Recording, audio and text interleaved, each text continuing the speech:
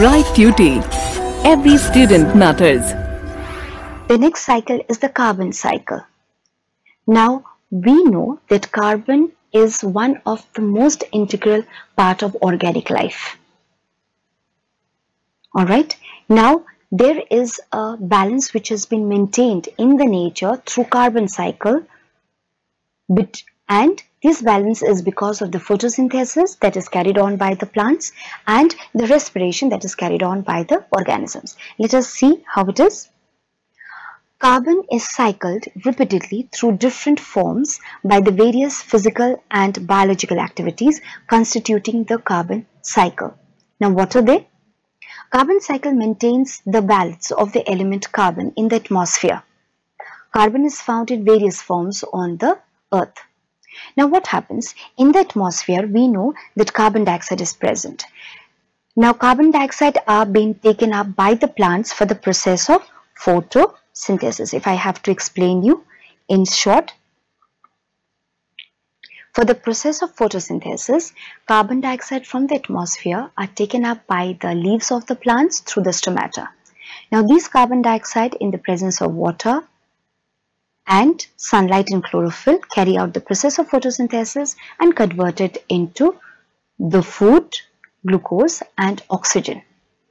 Now, due to this photosynthesis, the carbon dioxide is taken in. Now, as a result of photosynthesis, oxygen is produced.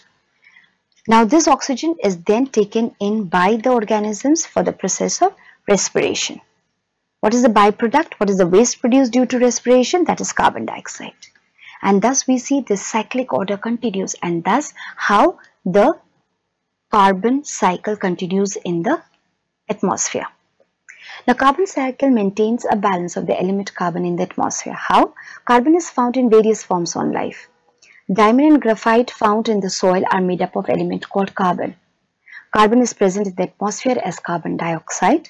Carbon can also occur as carbonates and bicarbonates in salts in minerals.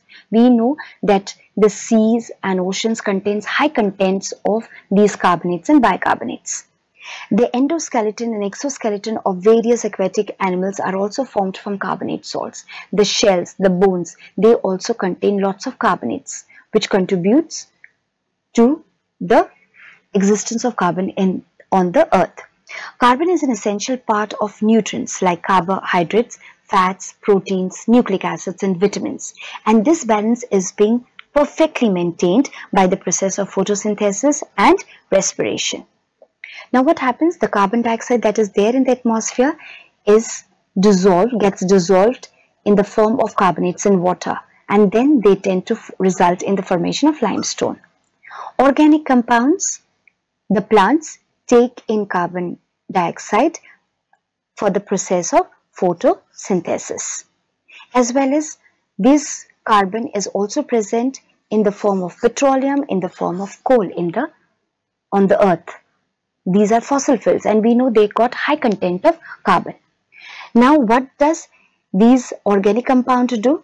These organic compounds, due to the process of photosynthesis, these carbon dioxide are being used up and then oxygen is being released. So the respiration and decomposition tends to give out carbon dioxide to the atmosphere. So here we find that carbon dioxide is being taken up by the plants for photosynthesis.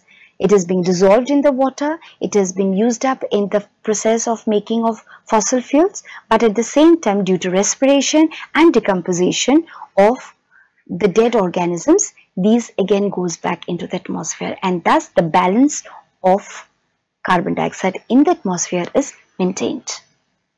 I hope this is clear. Carbon cycle maintains the amount of carbon in the atmosphere. The carbon cycle starts in plants. Step 1. Plants use carbon dioxide in the atmosphere, convert it into glucose in the presence of sunlight by the process of photosynthesis. Plants and animals break these carbohydrates for energy and release carbon dioxide through the respiration. So you already see that these two processes of photosynthesis and respiration are responsible for maintaining the balance. In step 2, what happens? When the plants and animals die, fungi and bacteria decomposes these dead remains, and these also releases the carbon into the atmosphere. In the step 3, so the first process is through photosynthesis and respiration, second is through decomposition. Step 3, some plants and animals which get buried in the soil under certain temperature and pressure over millions of years get transformed into fossil fuels. Coal and petroleum are some of the fossil fuels, and when you burn them due to combustion, carbon dioxide goes into the atmosphere.